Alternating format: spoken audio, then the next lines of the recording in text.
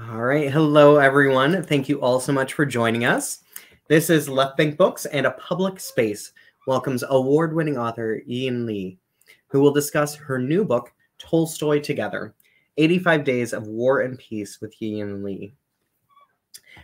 Tonight, hopefully, Li will be joined by New York Times bestselling author Ayana Mathis. We are still waiting for Ayana to appear, but the show will go on. Left Bank Books is St. Louis's oldest independent bookstore.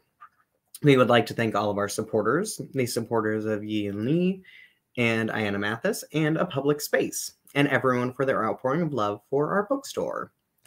Excuse me. We offer in-store shopping, curbside pickup, and delivery to anywhere in the country, anywhere in the world. Oh, excuse me. Let me take a little sip. We are very happy to be able to bring our event series virtual. We believe that events are a way to expand your mind and bring in new thoughts to make the world a better place. We hope that you enjoy this event, and we hope that you support Left Bank Books by purchasing a copy for you or for all of your friends at left-bank.com. It's a beautiful book. Purchasing a copy of the book from Left Bank Books allows us to keep our bookstore and staff operating, and it allows us to keep this event series going. So thank you so much for your support. I am Shane Mullen. I'm the events coordinator for Left Bank Books. I help produce our hundreds of author events each year with a fantastic team here in St. Louis. We will be taking questions from you, the audience, at the end of the event, towards the end of the hour. So you can type your questions as a comment, and you can do that at any point in time throughout the event. And be sure to follow Left Bank Books on Facebook and YouTube to be notified about all of our fantastic virtual events. And now about tonight's book, Tolstoy Together, 85 Days of War and Peace with Yiyun Li. From the acclaimed author of Dear Friend, From My Life I Write to You in Your Life, a book about the art of reading. In Tolstoy Together, 85 Days of War and Peace, Yiyun Li invites you to travel with her through Tolstoy's novel, and with fellow readers around the world who joined her for an online book club and an epic journey during a pandemic year. I found that the more uncertain life is, Yiyun Li writes, the more solidity and structure War and Peace provides. Tolstoy Together expands the epic novel into a rich conversation about literature and ways of reading, with contributions from Garth Greenwell, Elliott Holt, Carl Phillips, St. Louis's Carl Phillips, Tom Drury, Sara Majka, Alexandra Schwartz, and hundreds of fellow readers. Along with Yiyun Li's daily reading journal and a communal journal with readers' reflections with commentary on craft and technique, historical context, and character studies, Tolstoy Together, 85 Days of War and Peace includes a schedule and framework providing a daily motivation companion for Tolstoy's novel and a reading practice for future books. Carl Phillips says, among the many pleasures of the hashtag Tolstoy Together group, while life has often felt on pause, which has ups and downs to it, seeing how much we've read reminds me I've been traveling all along and not alone. Joyce Carol Oates says, a public space initiated a communal reading of Tolstoy's War and Peace under the aegis of the novelist Yiyun Li, with the intention of lifting spirits and establishing a common bond among lovers of good literature. And Ann Patchett says, the brilliant novelist Yiyun Li has started a War and Peace book club online at a public space. You read 12 pages a day of War and Peace and a whole community of readers, and the next thing you know, you have read the book and the pandemic is over, and you have read War and Peace, which is terrific. And now about tonight's speakers. Yiyun Li is the author of 7 books, including Where Reasons End, which received the PEN Jean Stein Award, the essay collection Dear Friend, From My Life I Write to You in Your Life, and the novels The Vagrants and Must I Go. She is the recipient of a MacArthur Fellowship, Guggenheim Fellowship, and Wyndham Campbell Prize, among other honors. A contributing editor to a public space she teaches at Princeton University. Ayana Mathis is a graduate of the Iowa Writers Workshop and is a recipient of the Michener Copernicus Fellowship, The 12 Tries of Hattie was her first novel. And A Public Space is an independent, nonprofit publisher of an eponymous, award-winning literary, arts, and culture magazine and A Public Space books. Under the direction of founding editor Brigid Hughes since 2006, it has been their mission to seek out overlooked and unclassifiable work and to publish writing from beyond established confines. We are very happy to have them as our co-host this evening. And now, without further ado, would you please help me in welcoming our fantastic guests for the evening, Yiyun Li and Brigid Hughes. Hello. Hi, Shane. Hi. Thank you for that wonderful introduction. Thank you. We have a fantastic crowd here this evening. I am certain that they will have a lot of questions for the audience Q&A at the end, and I'm certain that they're really looking forward to this conversation. I am as well, so I'm going to pass this off to you. Excellent. Thank you so much, Shane, for the introduction, and all of the amazing people at Left Bank for hosting this event tonight. It's wonderful for us to be gathered with all of you in St. Louis, if only virtually. And I am thrilled to have the chance to talk with Yiyun Li, and I hope also Ayana Mathis, two extraordinary writers, readers, and dear friends to A Public Space, to discuss Tolstoy Together, War and Peace, and the joy of life as readers. Last year, as Shane said, at the start of the pandemic, A Public Space hosted a book club, open to everyone to read War and Peace over 85 days, a quarter of the year, and of quite a year. During that period, and with the series of book clubs that followed, we often talked about this way of reading together as an experiment and an experience. We often thought of it as nourishing as if you were reading with a close friend sitting around a table at a cafe, but we were really reading with thousands of readers scattered across 6 continents, and reading sort of in isolation, but together each day. So when we started to put this book together, we were trying to come up with a description for what it was. And at A Public Space, we often talk about the work that we're drawn to publishing in the magazine and with the books as uncategorizable, which felt very much the case here. But the experiment was that everyone had contributed their thoughts, observations, questions, and it was a little bit overwhelming because it felt like that many people, it could verge on chaos. But in fact, it turned into this sort of wonderful cacophony. And so we started to talk about Tolstoy Together as a communal reading journal. It is an oral history of how to read, as Yiyun described it. And as Garth Greenwell described it, it's a book about devotional reading. So Yiyun, I was hoping tonight that we could talk about all 3 of those aspects and also weave in some of the conversation from the Encore Book Club to read War and Peace that is going on right now, which you are hosting on A Public Space's social media at the moment. But I thought to begin, I might ask you about something that you said recently to describe Tolstoy Together in an interview. You said it was a way to read collectively, but not judgmentally or conclusively.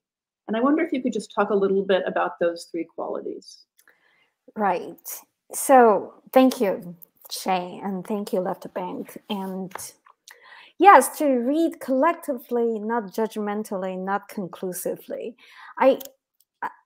I was very aware, last year, and also I'm aware this year, our book club is a little bit different than, traditional, conventional book club where a group of readers, read a book and then they come together at the end of the book, they discuss the book.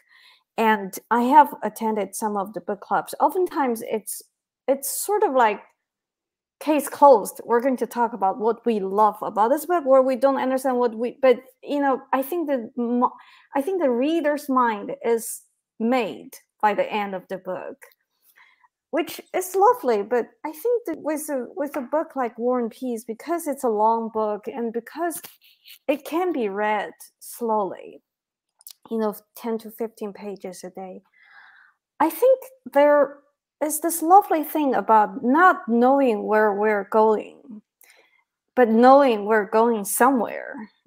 And also with thousands of other people. We're all following the same journey.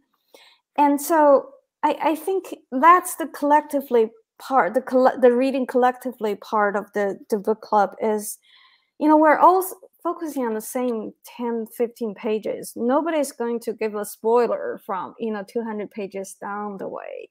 And sometimes we do talk about yesterday, but it's more about we're sharing today's, our impressions or just thoughts that don't have to be final thoughts. We don't have to give a final word about what we read, just to share the thoughts. So that's sort of very lovely. And I think because of, this temporal, like just 10 to 15 segment of reading, we really don't have to talk about it.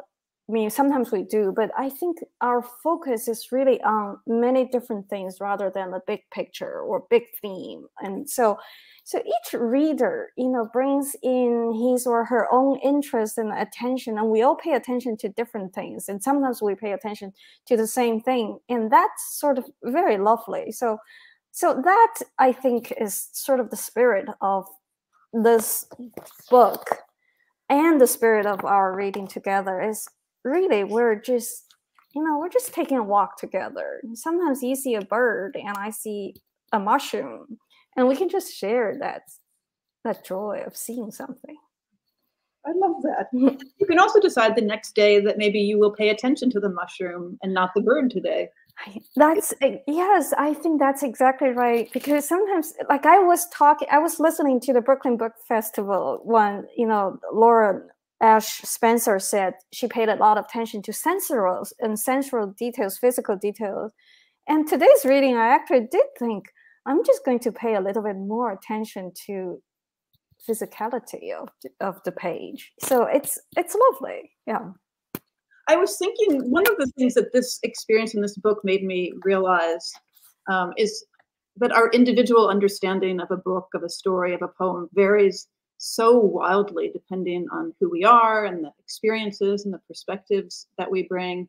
And in a way, what our blind spots are, which is a word that I know we talk about often in the context of writing. Mm-hmm. And I wonder if you think that part of the experiment of Tolstoy Together, with all of these perspectives of hundreds of people, contributed to understanding the novel so, I want to say, like spherically instead of linearly. And yes. That exercise in that way in seeing one's own blind spots? That is such a good question. I actually think the biggest learning about myself after reading last year is I realized what my blind spot is as a reader. I think when I write, I try to be conscious of my blind spot. And I always tell my students, a writer's blind spot is just as big as her ego, or his ego. So I'm very conscious of just making sure my ego in writing can be as small as possible, as invisible as possible, so I don't have a blind spot in writing.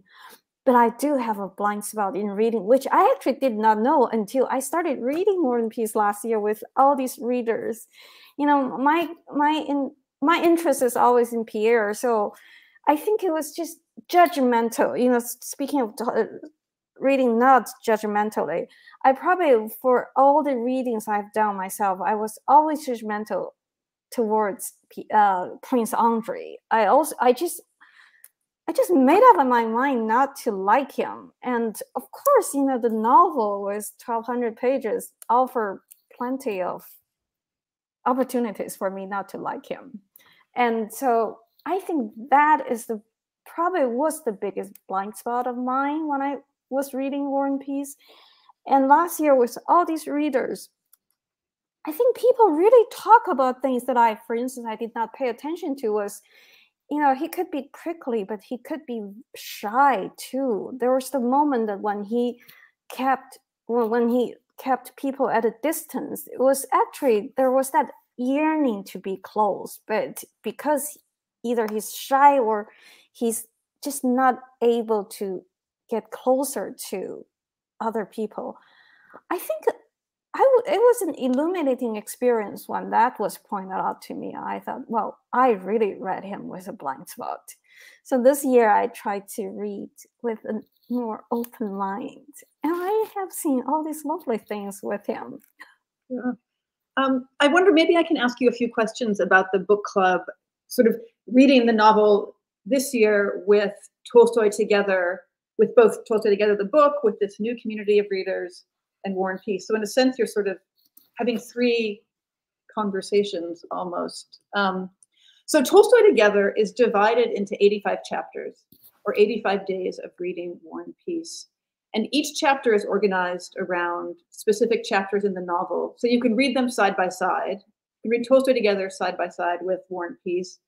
But you can also open the book almost at random and find a theme or an insight or a question, and select one among the multitudes to guide your reading. So I'm just curious if there are certain comments, certain moments in Tolstoy Together in the book that you've thought about in these first 2 weeks of the book club reading that we're doing now. Yes, so we are at day 15 today, which is 1/7 into the 85 days of journey. And you know, if there are first readers in the audience, I won't give away, you know, the future plot or spoilers. But just in the past 2 weeks, I would say, once again, I think we said, several friends on Twitter, we said reading Tolstoy together, you know, the hashtag Tolstoy Together could be also called rabbit holing together. It is really a fabulous experience of everybody is looking at different things. I think Richard, you know, I don't know if Richard Gordelik is in the audience, but he has this lovely curiosity about words that he just decides to be interested in a word, and he would give a history of the word or an object. For instance, today he gave the pictures of the snuff box, and then he said, you know, there were a lot of snuff. He put a few pictures, and then he talked about the snuff boxes, you know, in Versailles, I think, and then in Louvre. And then he said something fascinating to me. He said, you know, in the future, I would have this, you know, where's my snuff box? It was in the couch. It's almost as like a sort of like a mini play to me. It's like it's a play that he made up for the audience. And a lot of us would join to enjoy this. And that's the same for many different readers.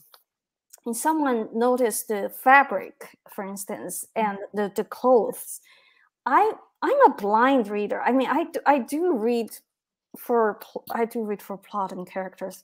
I sometimes miss what the characters put on. But one of our designer friend who paid attention to Boris' mother's clothes, it's re-dyed silk gown, and she just that re-dyed. I have read the novel 15 times, and I missed that word re-dyed until, you know, a friend pointed out. So I think I think in the past 2 weeks, or, you know, this round and the last round, I said something the other day. I think when we were launching the book, I said, you know, this is a experience of reading miscellaneously.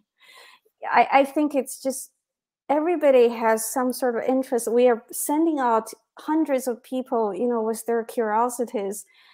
I truly believe, you know, 100 people's curiosities are always more interesting than my own curiosity. So I am more curious at this moment about what other people are reading and what other people are seeing. Did I answer your question?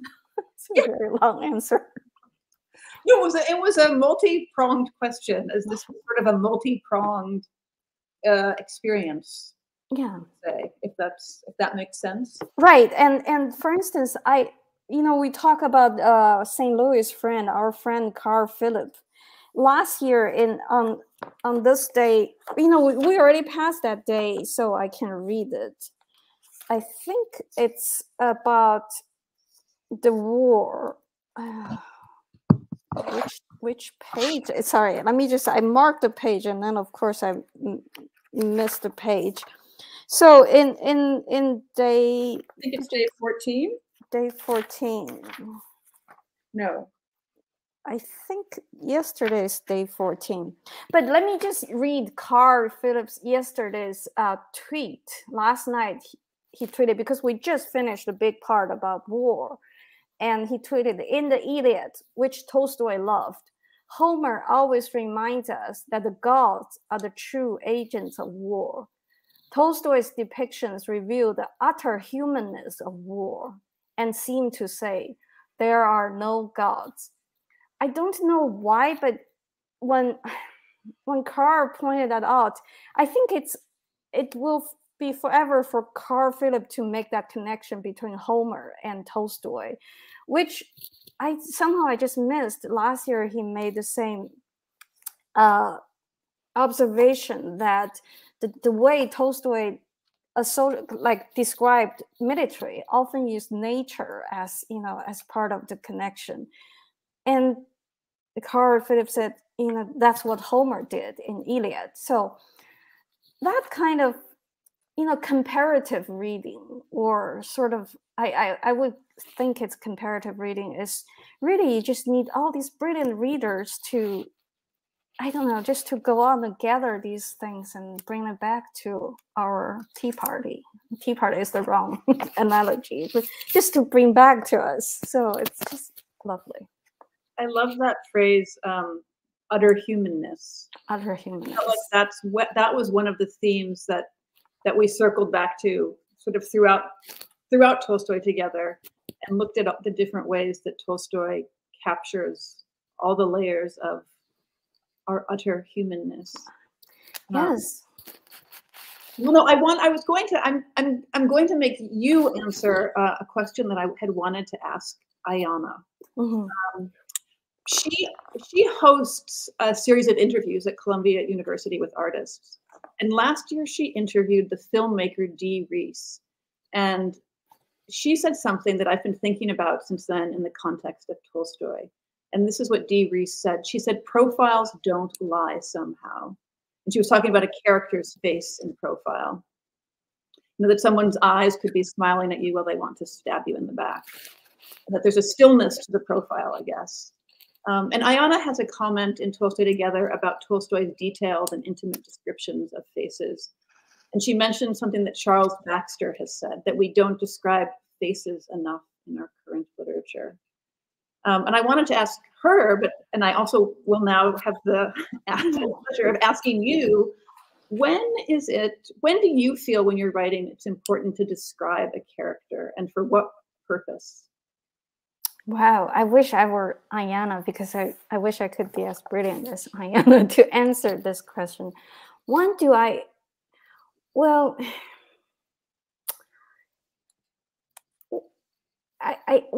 describe people's characters' faces?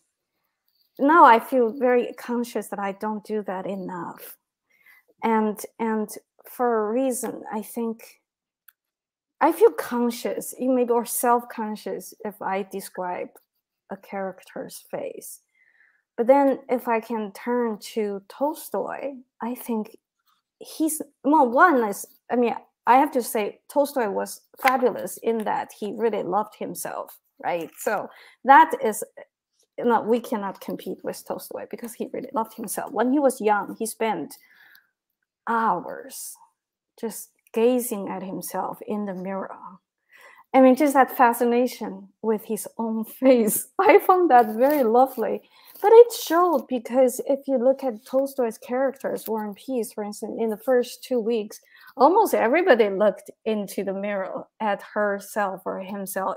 Boris walked past the mirror and sort of adjust his uniform. And Vera walked past the mirror, adjust the scarf. And Natasha looked at the mirror. Everybody looked at the mirror. But I love that when Pierre looked into the mirror, he's not looking at himself. He's looking at other beautiful ladies, their reflection in the mirror. So I think I always imagine that's the kind of the description of faces I would like to write, is a character watching someone else's face rather than me the author describing someone's face. And I think it's harder for me to describe a face just for whatever reason. But if I would say I steal one thing from Tolstoy, it's always one character watching another character. You know, the moment you set people watching each other, it's just drama and interesting. You know, they don't even have to talk. They can just watch. There's a chapter in Tolstoy Together that from our this week of reading War and Peace about one of the characters, Bilibin, and he's known primarily through the wrinkles. This chapter in Tolstoy Together is all about the descriptions of the wrinkles. And in that chapter, one reader says, what does he look like? What does Bilibin look like? I can't see it. And I was thinking that when Tolstoy describes a character, it isn't to tell us what they look like. It's the way he uses, you know, if it's Pierre's eyes or Bilibin's forehead or Elaine's smiles, it's to reveal something about the character. And yes, that's such a good point. We cannot really see Bilibin, but we can sort of feel that we know the sensation of his massaging or he's making all these faces with his wrinkles, right? So yes. And someone also said he's a little bit of, you know, that kind of description also comes from Dickens, right? Dickens often describes, Dickens characters, he does describe his characters, but his characters are often like, you know, can we see them? We can feel that we know them. And of course, you know, Tolstoy was heavily influenced by Dickens. And in fact, I think I read a wonderful sentence in his biography. And of course, he heavily identified with David Copperfield because David Copperfield was an orphan, you know, never met his mother, and which was Tolstoy's life story, right? He was born, he never met his mother. So the biography, I think there was a good sentence about, you know, it's David Copperfield teaching Tolstoy not only how to write, but how to look at his own life and finding things worth telling. I find that fascinating. Just, you know, we never really now think about Tolstoy and Dickens, but that's how one writer affect or influence another writer, right? I was thinking of both of you and Ayana, as both writers very much invested in the tangle of history. And again, it's there in the first sentence of the very first story you published, Immortality, which begins, his story, as the story of every one of us, started long before he was born. And one of the questions a reader asks in Tolstoy Together is, why do we revisit history in fiction? Is it that dictum that history repeats itself? Is it that the writer sees something new through history? Or is it something else? Right. Think about that question. Yeah, I think, you know, I would be so curious what Ayana would say to that. Yeah. But for myself, I think, you know, there are different ways to answer that question. For myself, it's just how to make sense of the world. You know, I think Tolstoy, when he started writing War and Peace, just to use War and Peace as an example, he did not mean to write War and Peace. He meant to write 1825 was the revolution of Decembrists. He wanted to write, you know, that's his uncle. He's, you know, not grandparents, but his parents' generation. That's the revolution he wanted to write. So he started to write about 1825. And very soon he realized to enter 1825, he had to go back 20 years earlier. He had to go back to 1805 to understand 1805 to 1812. So speaking of backstories, sometimes we write and we think, oh, you know, we need to insert some backstories. I just love Tolstoy saying, you know, in fact, the backstories are the novel. Let me just go back to the backstory.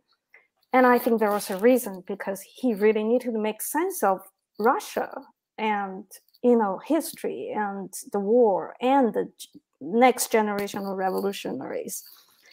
And I think the same reason, that's why I am interested in history. I like to think about things that take time.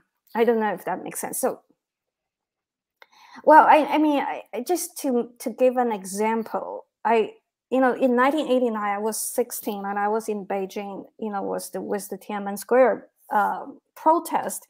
And I had this childhood friend. She's 2 years older than me. And so she was 18 and she was a very active activist, college fresh woman.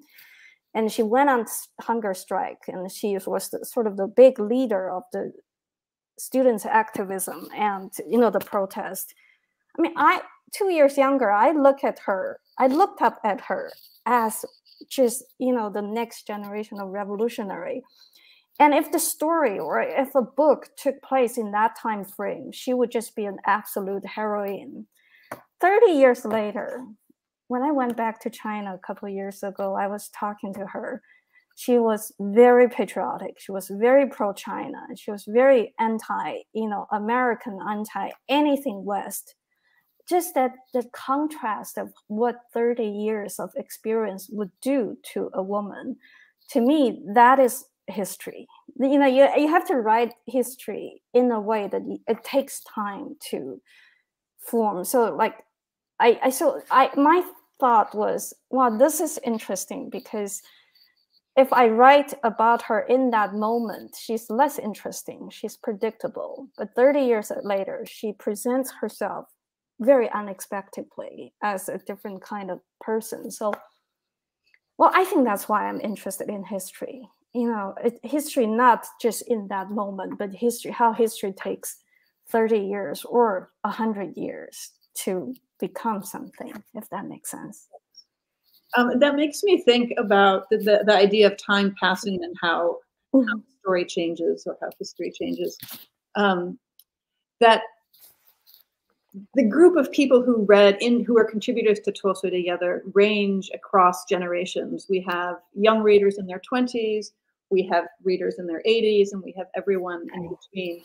And one of the fascinating threads throughout Tolstoy Together are the different perspectives that people have about certain specific themes, about motherhood, about marriage, also about humor. And I was thinking a lot about that, especially today with the section that we read today, which is a scene at a party. And I was thinking, I'm so relieved I'm not reading this. I'm not commuting and reading this on the subway, because I would have been laughing the entire time.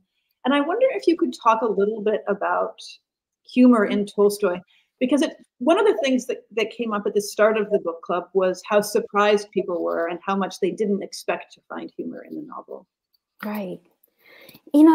That's so interesting, right? We always think, sometimes I feel Tolstoy really gets misrepresented in history. I mean, partly was his own fault, right? He went on to become this person who really just wanted to be a guru. So that's terrible of him. So we can blame him, but we have to remember one thing is Tolstoy was 41 when he finished this novel. So he was in his 30s when he started to write this novel. I think there are certain moments in your career, you're just looking everything with wide open eyes. You could feel that he was writing about, for instance, the party. So in part of Pierre, so lovely, awkward, represented Tolstoy himself. Tolstoy was probably just a very bad party person. He was very bad at going to party, but he did have his cousin, 20 years older than him, who showed she was probably the Anna Pavlovna.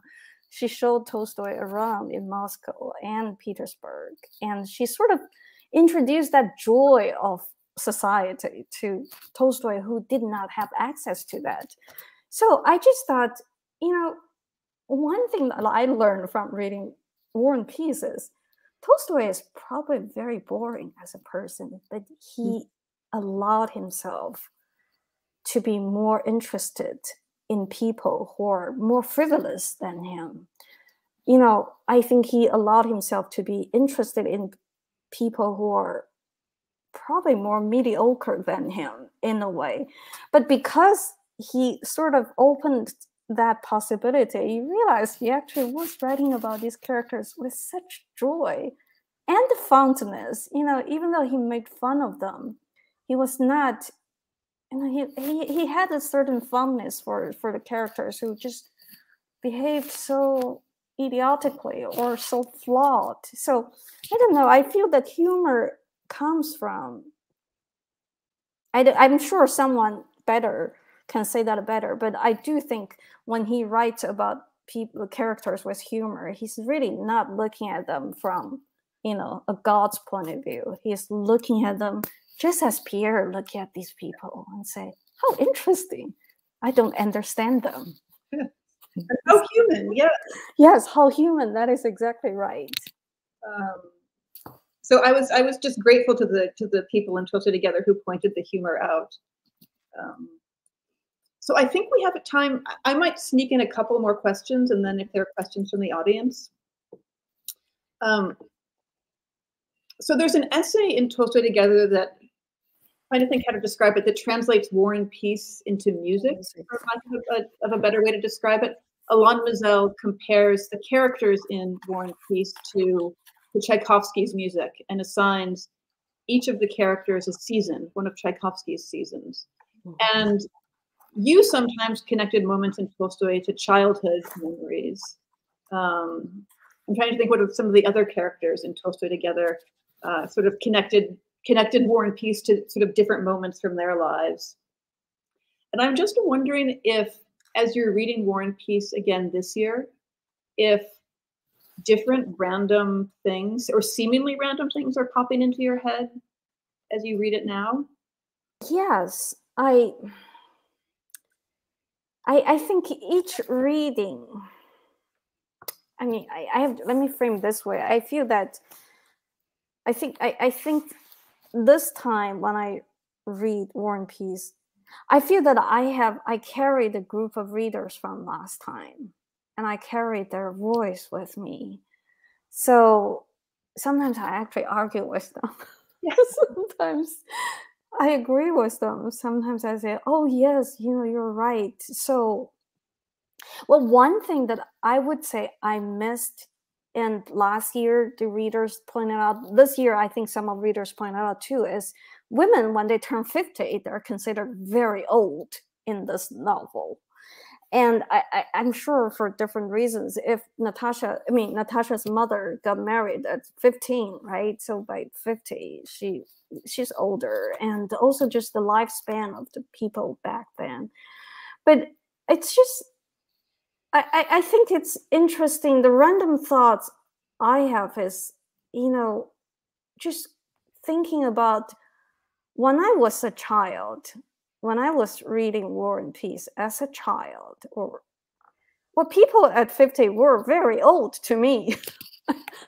But now I don't feel that. I mean, I'm almost 50. Next year I'll be 50. So I feel that it's my sort of angle changes, but I sort of remembered myself as a reader, as a young reader. Everything made sense to me then. Some of the things that make sense to me then do not make sense to me now. So that's the sort of things I think. In a way, I think reading is sort of like a mirror. You're looking into the mirror, but it's not yourself. It's your past, or, you know, at one moment of your life. So I think, you know, just listening to other readers, again, I do feel it's the blind spot. You know, it's the other readers reminding me of what I was like when I first started reading this book. And someone said about the confusion of the names. I love our friend Wayne Scott said the other day, said, sometimes in the middle of the night, I woke up and I worry that I wake up and I worry I misspelled a character's name. And I just love it so much, because to this day, I think there are a lot of characters' names I cannot say. So I just have my shortcut for them. You know, for instance, Boris' mother has a long name. Like, she's forever Boris' mother to me, because I just can't say the name. So it's just sort of lovely to see myself in other readers, and to remember myself in my past readings from other readers' experience. There's a wonderful picture of your edition of War and Peace. And every page has one. Yes, there it is. That's right. With different notes from different readings. Yeah. 12, 15 times now. I think it's 14, 15 times now. 15 times. Yeah. And I like to imagine that as you're reading it this time, that you're also starting to annotate your copy of Tolstoy Together with reactions to your fellow readers, and that you will start to add some little post-it notes to Tolstoy. I end up using another edition, another translation, but also I do think that's a good point, Brigid, because when I read that well-annotated copy of War and Peace, oftentimes I think the conversation became my conversation with myself, with my past readings. So this time I actually have a fresh copy, so I can sort of put my fellow readers' fingerprints into this copy instead of the old copy. So it's lovely. It's a very fun experience. One of the other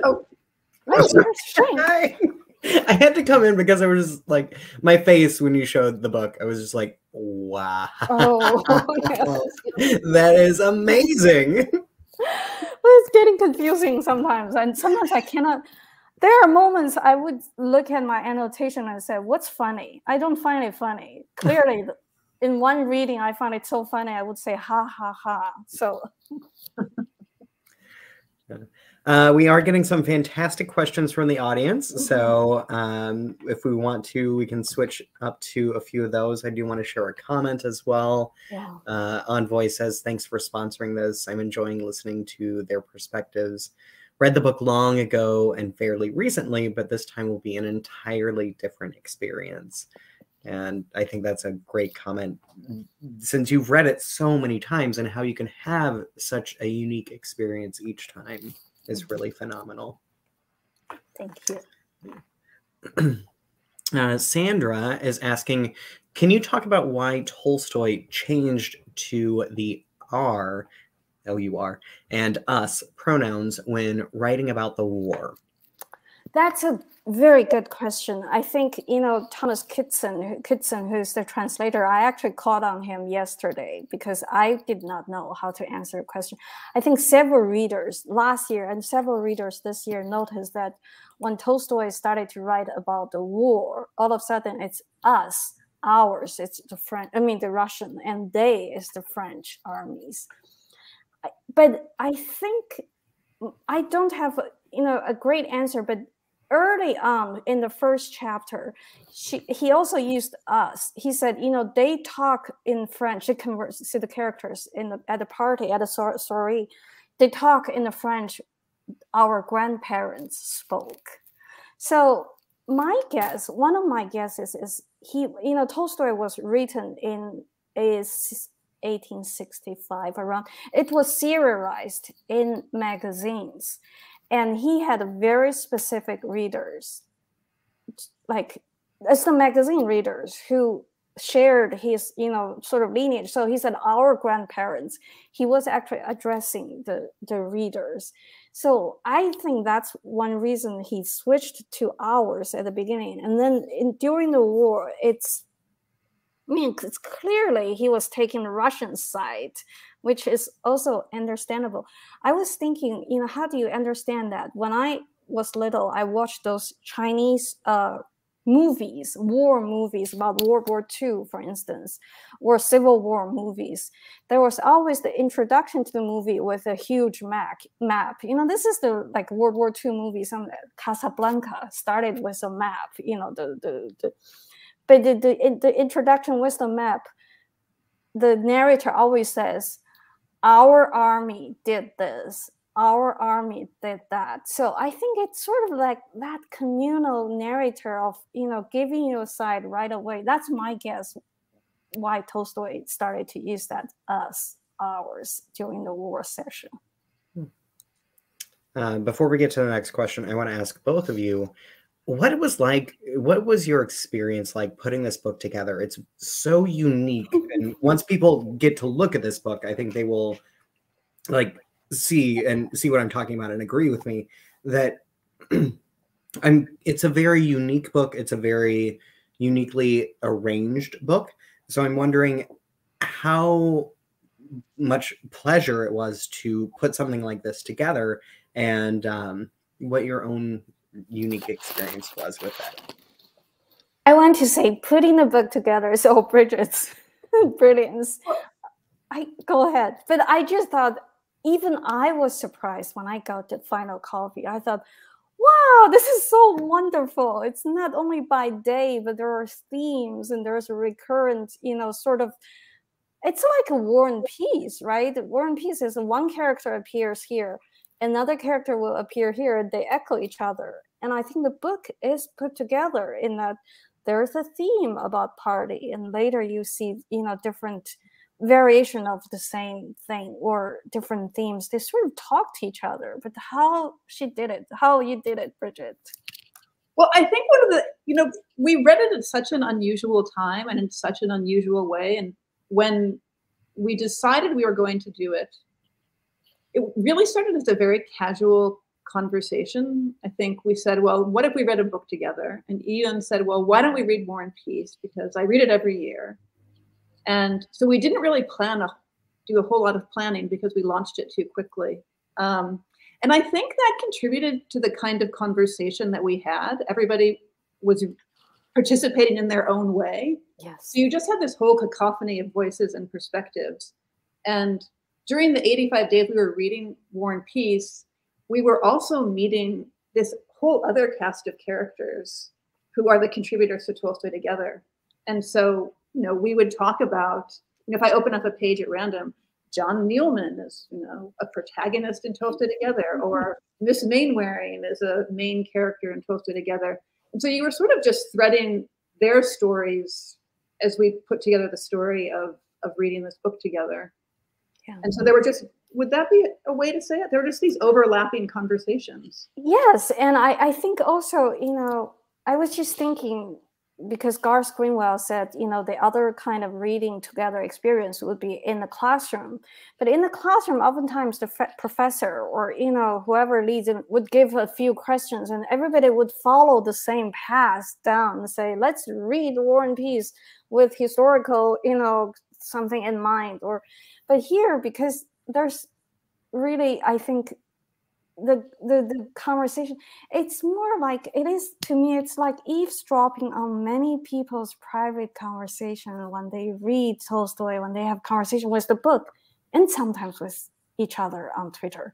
So that private conversation is sort of just organized in a very lovely way. So I think that's probably how I would put it. I just want to say one other thing, which was sort of a defining quality of this project, which was the idea of reading slowly and consistently. And I think somebody described it as the quality of attention that it allowed and sort of opened up a space for people to notice things in a way that we might not.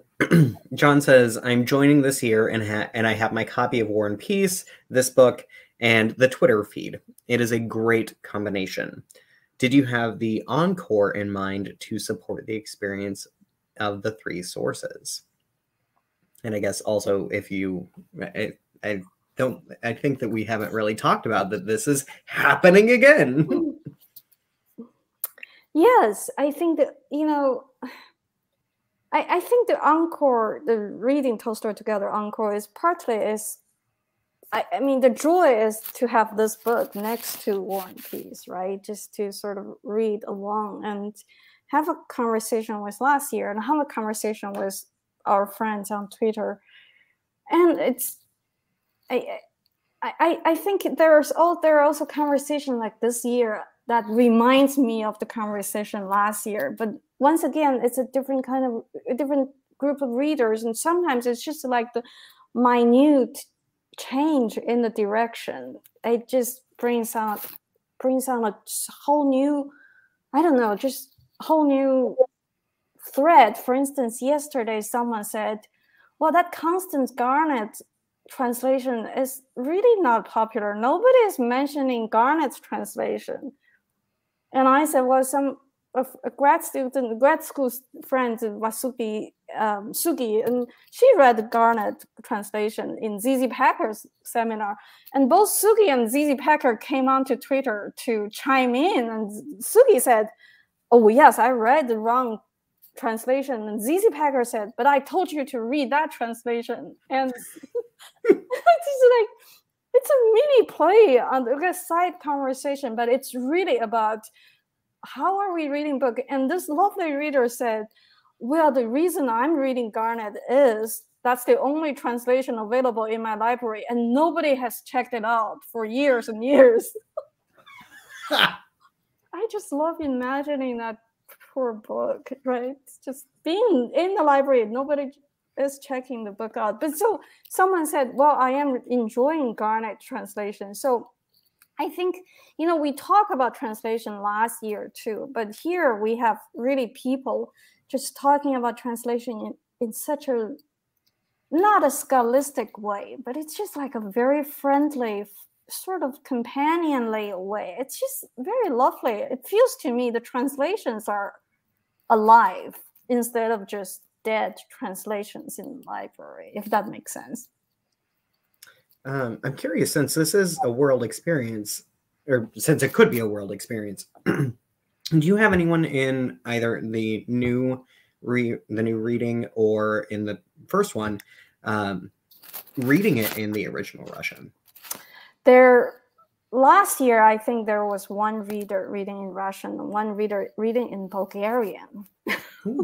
He said he could understand a little Russian. This year, we definitely have one reader who said last year she read in English with us. So this year, she decided to read in Russian.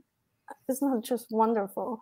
We have one reader who read the Chinese translation. I just saw this friend on Twitter, and he or she said, he or she read 20 years ago in Chinese, did not remember anything, did not get anything, but now I think he or she is reading English translation and pointing out all these beautiful passages. And we have Japanese translation last year, and Korean, and Portuguese, I think. Somebody was reading in Brazil. There were actually a big group of readers in Brazil last year reading it with us, and the Brazilian newspaper did something about us. So that's why we know we have a group of Australian readers. I was going to say, if anybody is in the audience who is feeling that they wish they hadn't missed the beginning of this, and it's not too late to join us. Last year there were a group of Australians that I think joined about halfway through, and they somehow managed to catch up. And I believe several bottles of wine may have been involved, but it was wonderful to have people come in all the way through. Yeah. So I think this is the time that I confess that I have not ever read War and Peace. And I think that I will be trying to correct that soon. And hopefully, maybe I'll even join the group. I think that sounds like a delightful thing to do. Because you made it, it's such a tome. And it's always been one of those things that I'm just like, when am I going to have the time? And you make it seem like this is a completely doable task. This is, well, maybe not even a task. It's a doable project. It's something that can be enjoyed.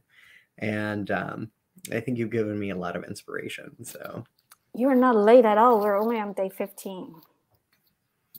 So that's yeah, that's fine.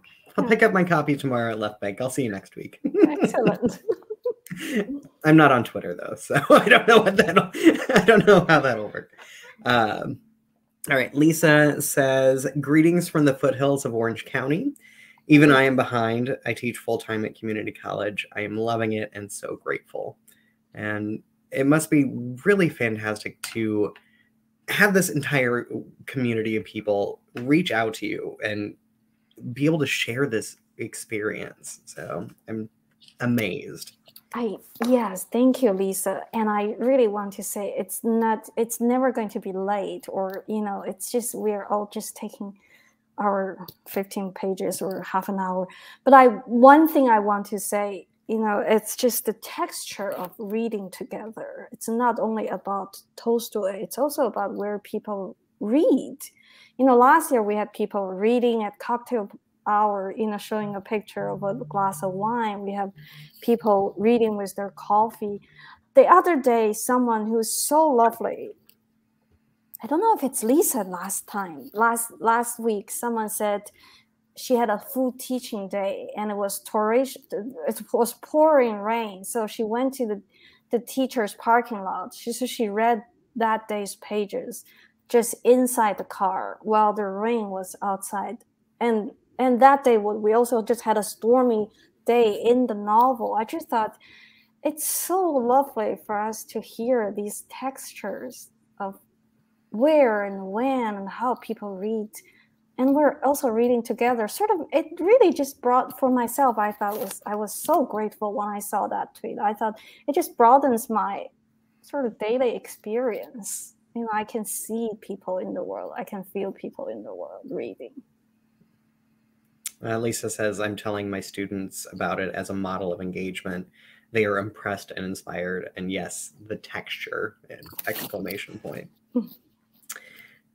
Anne says, I wasn't on Twitter until I got involved in a public space together to read Turn of the Screw. Yes. Brigid, do you want to just comment on APS Together? Well, sure. I mean, I think that this experience of reading War and Peace with Yiyun and the way that the model she gave for this way of reading last year became very much an anchor for many readers, and something that was important and we wanted to continue doing. So we have continued to host book clubs with different hosts and read everything from Turn of the Screw with Garth Greenwell to Shadow de Assis with Larry Roter to Jim Allen McPherson, Jane Bowles, Muriel Spark, and a whole host of others. And I was laughing in appreciation at a number of people who joined Twitter to participate in these book clubs. And one person said, I initially joined Tolstoy Together to practice my tweeting skills. I also love when you see someone just follows on Twitter, Tim Cook in a public space. And that person is here just for Tolstoy Together. Yeah. All right. We have several other fantastic comments from readers that I will share with you after we conclude. But really, I'm so thankful for both of you. I did hear from Ayana. Everything is okay. There was just some confusion. So would have loved to have had her involved this evening. But I'm so happy that we were able to have this conversation with you. It was brilliant, inspiring, just all around, just what I love from these virtual events. So I can't thank you both enough. Thank you so much, Shane. Yes, thank you, Shane, and thank you, Yiyun, and thank you everyone who joined us. Thank you everyone for joining us tonight. And Ayana, I feel, was here in spirit, so thank you to Ayana too. Yes, and when Ayana's novel comes out, we can do this again. Yep. Yes, I'm looking forward to that day. I want to remind the audience, thank you so much for coming. It has been a pleasure having you this evening. I shared links I'm going to share this one again. It has a lot of your books, and it has Tolstoy Together, which is absolutely beautiful. It lists Ayana's book, which is on our shelves as well. I shared a link for one of the versions of War and Peace that we have on our shelves. So if you do want to join the reading group, we have everything that you need except for Twitter. I mean, we have that, but you can't use ours. But have a great rest of your evening. Buy this book. Enjoy the experience of reading Tolstoy together. Thank you. Thank you so much. Good night, everyone.